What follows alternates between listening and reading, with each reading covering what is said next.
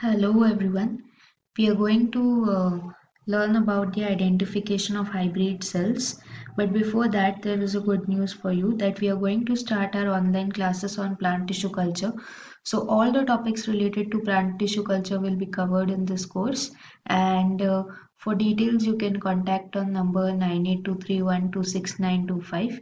And you can also reach to us via email address, that is mailme.bhagyashree11@gmail.com. And in this course there will be one-to-one interaction as well as notes will be available, and also the discussion forums will be there. And the other good news for you is that we have started our Telegram channel named Roadmap. So in this channel you will be able to get the notes and all the benefits, and there will be discussion forums and question and answer session. So if you're interested and if you want to get good outcome and you want to score good marks in the coming exams, then you can join this channel to get more benefits. So coming to our lesson, we have already learned with the hybrid selection of hybrid cells in our previous lesson, and we are doing our protoplast fusion methods. So for protoplast fusion, whichever are the subtopics, we are covering that. So already we have covered with the basics and the mechanisms that are to be carried out and the treatment and then the selection of hybrid cells. So if you want, you can just go through that lessons so that it will be easy for you to understand the concepts in more better way. Now coming to the identification of hybrid cells. For hybrid identification of hybrid cells, there are some criterias. So we'll learn that in more detail. Coming to the identification of the hybrid cells. Now, the development of hybrid cells is followed by the generation of hybrid plants, which requires proof for genetic contribution from both parental protoplast. And the hybridity must be established only from the euploid and not from the aneuploid hybrids. So there are different methods like the morphology of hybrid plant. The morphology of hybrid plant, what happens is there is intermediate between two parents, and the vegetative and floral characters are considered. So for the morphology of hybrid plants, criteria is the intermediate between two parents should be there, and vegetative and floral characters are considered, like the leaf shape, leaf area, root morphology, flower shape, its structure, size, color, and seed capsule morphology. So this is all considered for the morphology of the hybrid plant.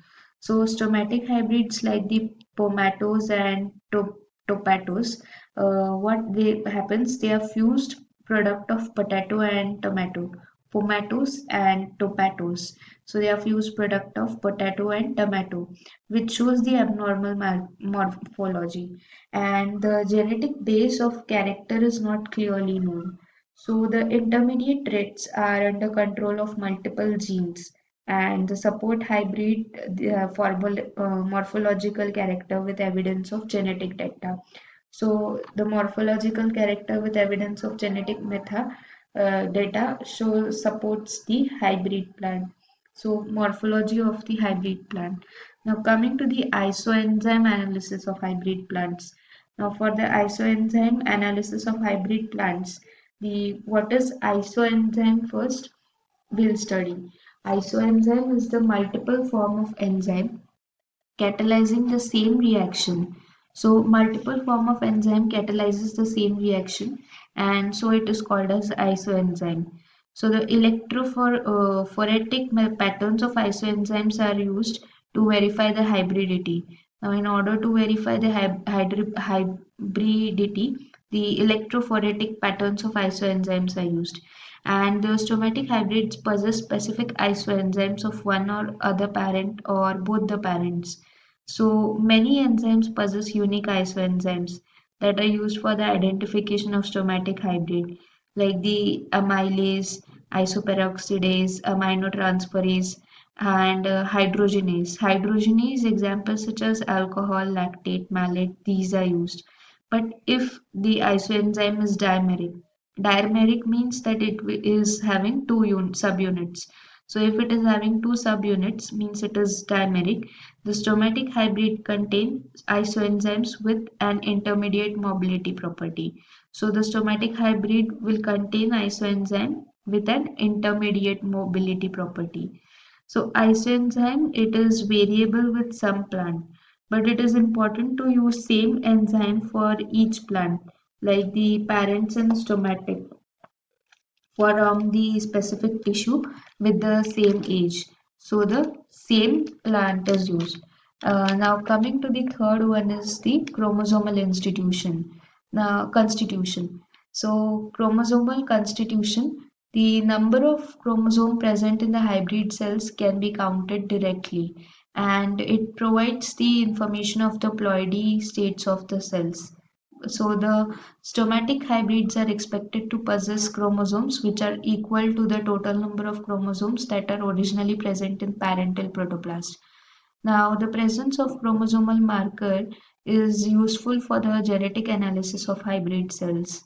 So, the chromosomal markers are useful for the genetic analysis of the hybrid cells. So, this is about the chromosomal constitution. Now, coming to the molecular techniques. Now, molecular techniques, the difference in the restriction pattern of mitochondrial DNA and protoplast is observed. Then the PCI technology. Third one is the molecular markers such as the RFLP, AFLP, RAPD, and microsatellite. So these are molecular techniques that are carried out for the purpose of the identification of hybrid cells. Now, the chromosome number in stomatic hybrids. The chromosome number in stomatic hybrids more than a total number of both the parental protoplast causes variations. So there are different variations that are caused because of the chromosome number in the stomatic hybrids. So that might be because of the irregular mitotic cell division, or because of the fusion of more than two protoplasts, or because of the fusogen or the electro-induced fusion. About one third of fusion occur between more than one protoplast. So fusogen or electro-induced fusion occurs, or the differences in the status of the protoplast from two species of plant. This results in the formation of the asymmetric hybrids, and the asymmetric hybrids can be formed due to the unequal replication of DNA in the fusing protoplast. So the protoplast isolation and culture, it leads to the somaclonal variation, and also it causes variation in the chromosome number. So this is the chromosome number in the stomatic hybrids. Now coming to the symmetric and asymmetric hybrids. If the chromosome number in hybrid is the sum of the chromosome of the two parental protoplasts, then the hybrid is called as symmetric, and symmetric hybrids between incomplete species are sterile. This is because of the reason of the production of 3n hybrids by using 2n of one species with n number of another species. So this is the symmetric hybrid. Now coming to the unsymmetric hybrid, they have abnormal or the wide variation in the chromosome number than the exact total of two species. So the hybrids are formed with full stomatic complement of one parental species, while all or nearly all of the chromosome of another species are lost due to the mitotic division. So the asymmetric hybrids, they may be called as hybrids, but for the introgressed genes.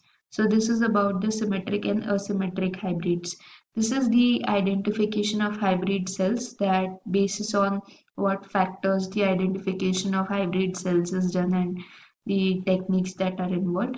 For molecular techniques, RAPD and RFLP, all that techniques will have separate lesson on that. So if you like the video, don't forget to click on like button below and also subscribe for more video updates. Thank you for watching.